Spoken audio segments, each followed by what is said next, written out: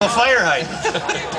Then they had to come out and get the bull and take it away, so that's too bad for the owner of that bull. Also, yesterday we put out a plea for the lost antique firefighter's helmet.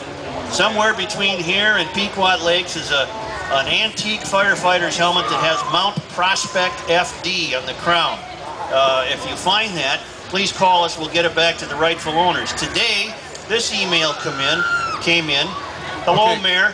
I found a nice leather motorcycle bag on the side of the road on 70th Street in Old Cottage Grove Wednesday morning. It obviously belongs to a female Harley rider based on the contents.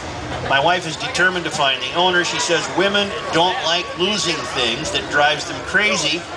I personally would chalk it up to my own stupidity and replace what I lost. My wife has contacted the Boondocks Bar and the Acacia Lodge, both of which are nearby. We are watching the lost and found ads and even called the Harley Davidson on Hudson Road trying to find the owner. If you can bring